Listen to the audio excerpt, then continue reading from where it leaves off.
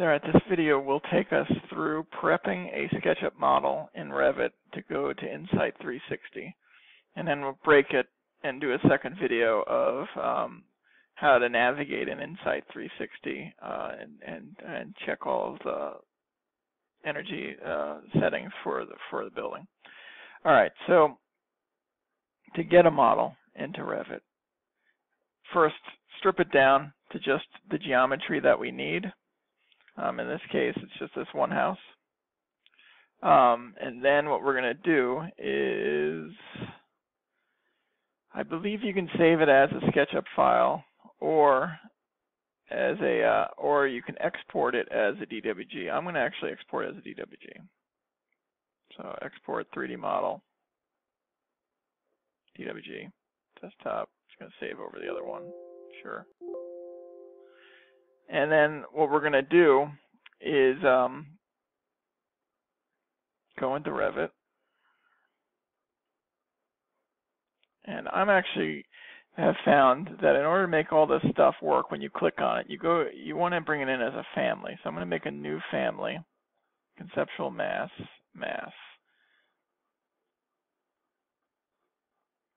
And what we do now is we insert the CAD. So import CAD. It's going to be the latest and greatest one here.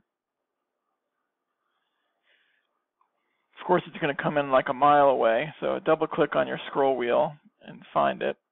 And then you have to unpin it. And I'm going to jump on the top and try and move it a little bit back to, well, we are going to move it back to the center.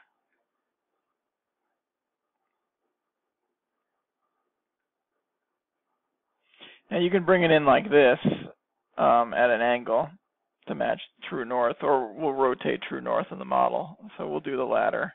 I'm actually going to line this up with my align tool. I bet it's floating in space. Oh, here's Davis emailing me, even though I'm going to be sending them in this video.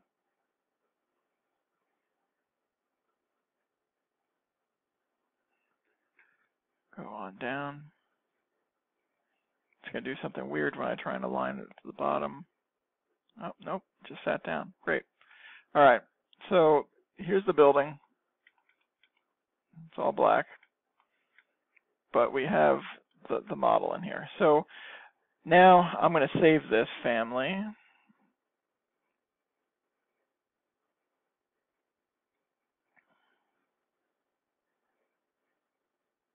And we will then open, or actually we'll just start a new file. We'll start with the typical BCJ template.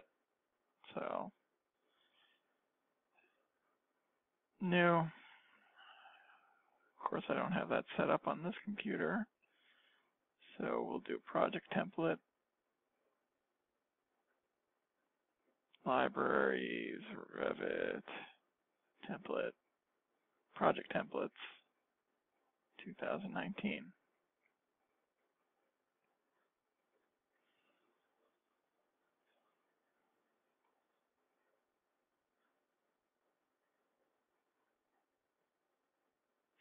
All right, so in here,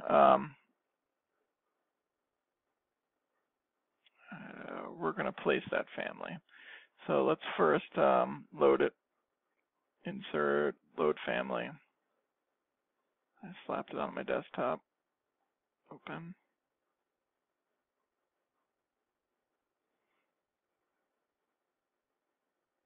So it's going to show up under masses because it's a conceptual mass. And you drag it in. It enables mass view because that's not normally enabled by default. All right. So I'm going to just kind of align it with the middle of my model. So a few things to set up just right off the bat. For one, I'm going to gloss over the most time-consuming thing, which is tracing all the walls and making rooms. But let's get a few other things right first before we do anything else. We go to Manage, Location, and it's not in Boston or wherever this is putting us. Boston, yeah, Boston. It is just about here. search. This should look familiar. I think it's more like that, but that's not going to change any of our weather stations. Hit OK. All right, so location is right. Now, positioning is not right. We need to get our true north right. Most of these houses are about 6 degrees off of true north. So the way you do that is when you're in a plan view, your orientation is typically project north. Set it to true north. Nothing changes because we haven't changed it yet. But we're going to go to the Manage tab, Position, Rotate to True North. And I know it's 6 degrees, so I'm just going to make it go 6 degrees. And that's it. Now the building is rotated properly for the sun. We can flip it back to Project North, so you draw on it normally. And yeah, so now the real hard part is tracing your whole building. Basically, as a starting point, you can make, the nice thing about bringing in CAD work as a conceptual mass is you can make walls based off of face off of it. So it's very time consuming. They don't always work great, and they might not be so precise. So I'm going to slop this together off screen so that we can talk about it more. But the basics is, if you started wanting to do things by face, I would say wall by face. You probably do generic 12-inch. Click on that. You can't really see it, but if I override everything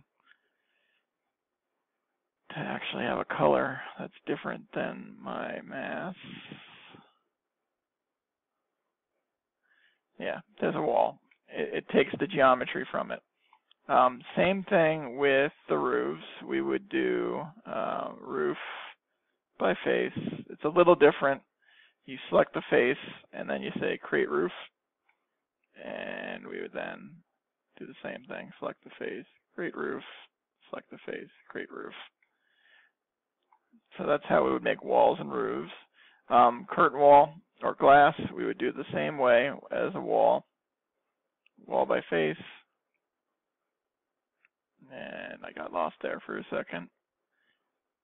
Pick out a glass type, select it, and that just placed them. You can't see it in hidden line, but see that placed glass right there. So we march around, we click on everything. Floors are a little different. Floors you have to draw the old-fashioned way by actually tracing around it. So just to give you an example, floor by face doesn't really work unless you make a solid mass and it's not imported as a family. So floor by face, we would kind of run around like that. Before you do all of that, also make sure that your levels are in the right spot.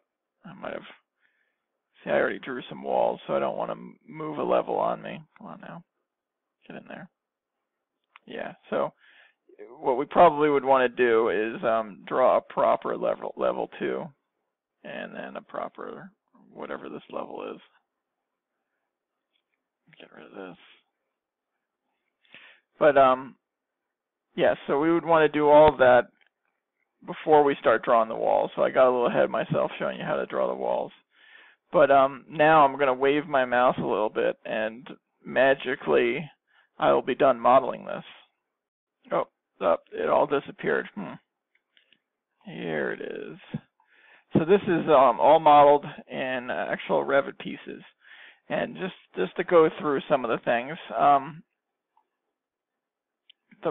the windows are all glass, so we want to know where our glass is. I didn't bother putting in the mullions that you had, just because, again, we're just looking for where the glass is and where it isn't. Let me just try and make sure all this is consistently the same. Yeah. So we have our clear stories in here, and yeah. So the next thing is setting up your floor plans to take rooms, and that is really time consuming because sometimes these walls don't work well as enclosing spaces, especially when you put it together this rough. That's why it's nice to have a good Revit model to start off with. So I'll just take you briefly through how to do the rooms. So run into a floor plan. what I normally like to do right off the bat is make sure your room's interior fill is visible. They're off by default, but you type VG, you go to rooms, and it's right here. See, I already clicked because I might have already practiced this once. So turn that on, and then click on room. And I normally turn off tag on placement because we don't need to see tags or even name these things. We just want to make sure we fill our interior space. So I'm going to go click, click, click, click.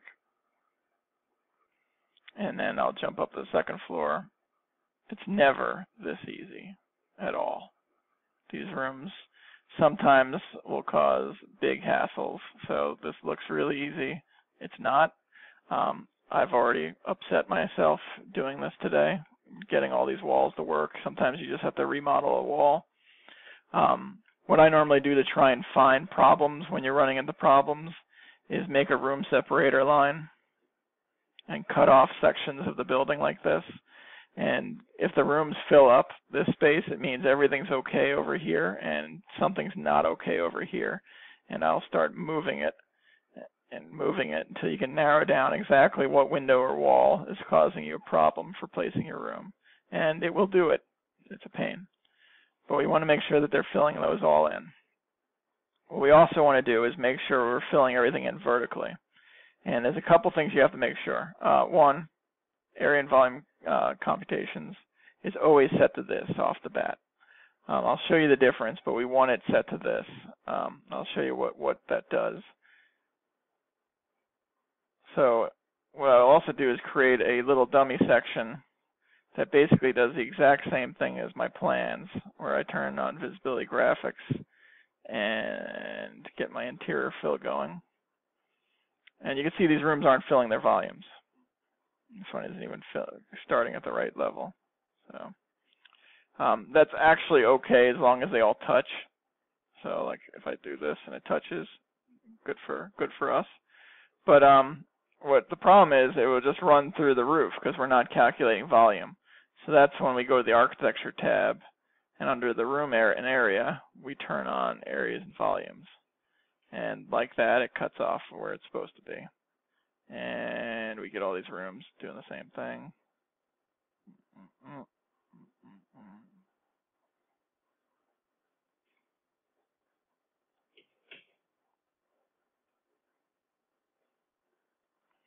And then you don't have to make any more sections. You just drag the one section with you. So just to hit all those other rooms.